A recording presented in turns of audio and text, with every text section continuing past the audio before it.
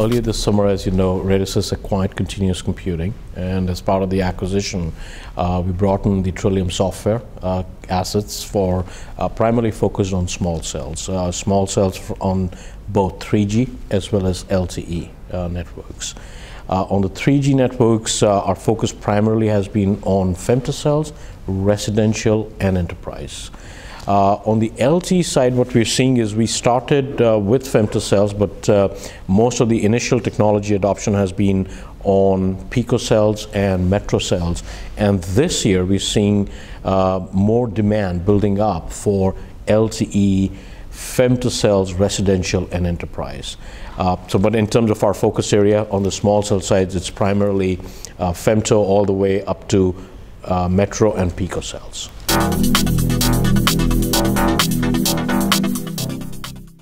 We provide complete software packages for femtocells. This year at the Femto World Summit, we launched a complete product line called Femtotality, which provides complete software solutions from layer 2 all the way to layer 7, including radio resource management and self-organizing network solutions under Femtotality.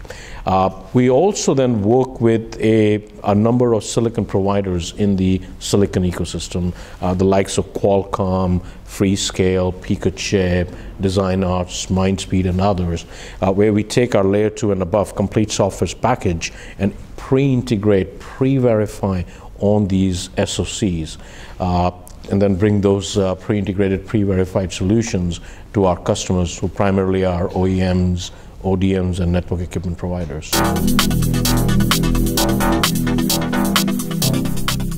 So voice over LTE, I mean, let's look at LTE as the fundamental driver for investments on the LTE infrastructure is data. That's where the markets have started. That's what's pushing the operators to put the LTE infrastructure in place.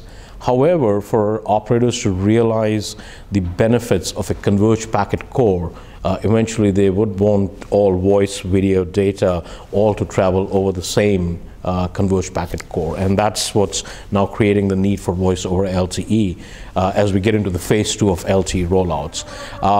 Our focus on the voice over LTE has been primarily to bring voice service transparency over the LTE network. So solutions like audio conferencing, ringback tones, voicemail, services that are already available on GSM and 3G networks.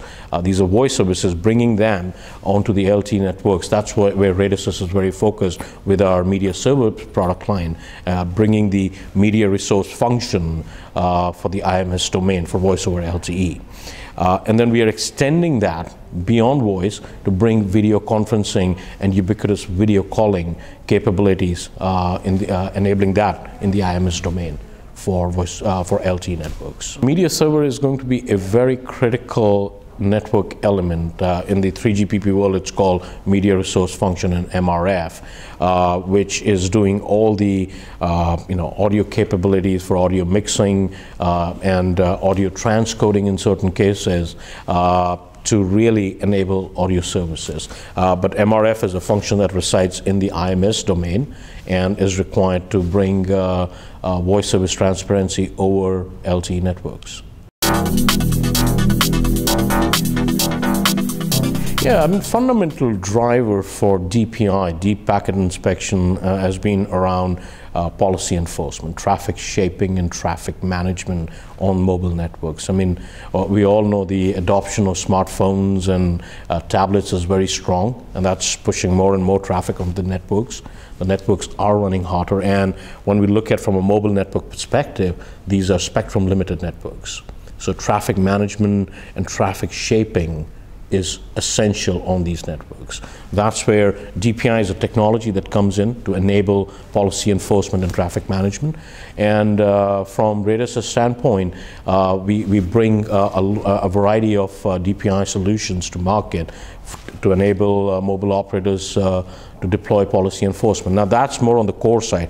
We then also are bringing solutions on the edge for internet offload gateways, where operators, if they choose to, they can offload a high volume of traffic that's internet bound directly to the internet rather than steer the traffic to the core and keep investing on the core network side. So that's again where with DPI capabilities that we bring, now operators can do policy-based intelligent edge offloading. And then last but not the least, video. That's going to be a high growth traffic onto these mobile networks, and bringing device awareness and SLA awareness through DPI and tying that with video optimization capabilities. We're bringing video optimization solutions to market to really enable operators do video optimization that's device aware, congestion aware, and SLA aware.